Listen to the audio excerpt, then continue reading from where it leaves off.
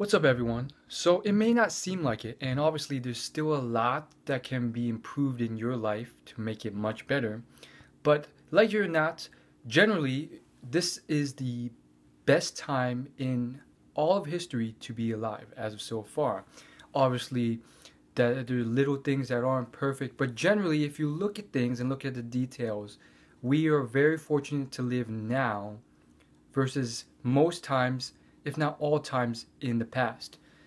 If you look at the richest people that lived 50 years ago, or 100 years ago, or 500 years ago, they're probably not living as well as the average person today. In terms of the technology that was available to them, the resources and the entertainment that was available to them, the access and ability to uh, fly to different parts of the world, to talk to people that lived thousands of miles away. You can go on and on and on. The standard of living has increased, and that's just how it is for, again, first world countries. Third world countries, things get a little bit different. But still, let me read you this little article that's on the back of this Chipotle bag I have. It's by Steven Pinker. Um, I wonder if any of you guys have actually bothered to read this. It's on most Chipotle bags. It's easy to get discouraged by the ceaseless news of violence, poverty, and disease, but the news presents a distorted view of the world. How many times have I told you guys that, by the way? I mean, it is one of those things that I have noticed, and it's one of those things that you have to be aware of. Most businesses, including the news, they're made to make money. And something like the news, they have their own purposes in mind. They have their own incentives in mind, and therefore they cater their news to attract the most attention, to make the most money.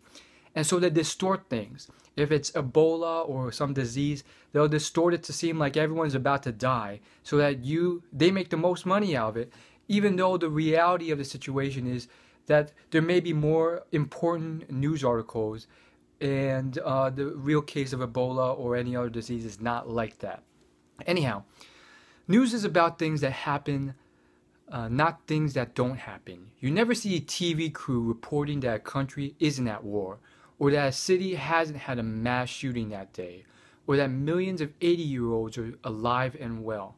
So true. So true, so true. Again, it's sort of that confirmation or survival bias. There's plenty of books on all the different psychological biases out there that are there on a day-to-day basis, and people just fail to realize them and distort your perception of things. One of them being a book by Robert Cialdini. Check that out. Anyhow, the only way to appreciate the state of the world is to count.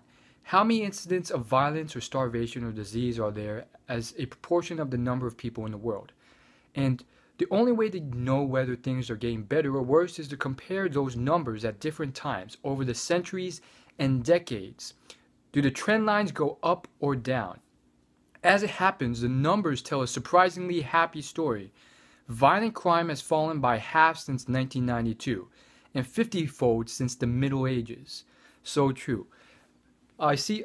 I guess one thing I want to comment on is that what I believe is happening is that a lot of these stories that are told by media and the news, whether it's anything outrageous or scandalous, from sex tape scandals to leaked sexual photos or footage to mass murders, killings, all those things like rapes, um, professors or teachers having philanderous relationships with their students or underage children. What is really going on in my hypothesis is that this has always been going on, and it's not that things have been getting worse. It's simply that media is expressing it and making it relevant, and making it apparent, when in reality it has always been going on for thousands and thousands of years. But what's really going on now is that with the advent of technology and and DNA evidence, fingerprint evidence, and mass media being able to promote it and shove it down thousands, if not millions of people's throats, is that people are more aware of it, causing this to be more scandalous, causing it to be much more likely that you will be found out.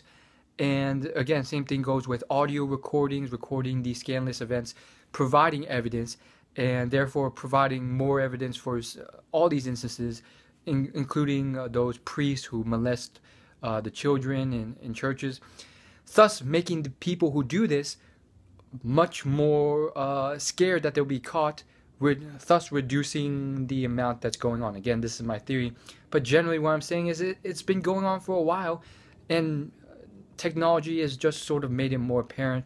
And in reality, according to this article at least, things have been going down. Now back to the article. Quote, better, unquote, does not mean, quote, perfect, unquote. Too many people still live in misery and die prematurely, and new challenges such as climate changes confront us. But measuring the progress we've made in the past emboldens us to strive for more in the future. Problems that look hopeless may not be. Human ingenuity can chip away at them. We will never have a perfect world, but it's not romantic or naive to work towards a better one. So very true. I mean, if you look at the richest people in the world today versus the richest people hundreds, if not thousands of years ago, a lot of them, not all of them, but a lot of them are choosing to spend their wealth much more helpfully than they did in the past. And again, just look at it. Bill Gates has devoted billions of dollars, along with Warren Buffett, to fighting the toughest problems that face the world population as a whole, such as malaria, such as other widespread diseases that cause the most death. And it gets very complicated very quickly in terms of charity and philanthropy and what's really helping and not. But he's devoting a lot of time and energy reading countless books on healthcare to solving these problems. What did the richest people 1,000 years ago do? They spent their time killing, raping, and using their money to profit themselves. And things are changing in a better direction. And am I saying everything's perfect? No. There's still people who have hundreds of millions of dollars and spend it doing what they want. And is that wrong? No. It's their money. They can do what they want with it. But that's probably not the best example. More important than that, there's people out there who spend their time doing horrible things, like I've mentioned before: violence, killing, shooting, mass murders, genocide. There's this female in Africa who found out she got AIDS, so she decided to infect as many people as she could, and she was boasting that she infected over 200 people. Which is kind of stupid, because I feel like because she boasted, now everyone knows, and now she's going to get caught and arrested.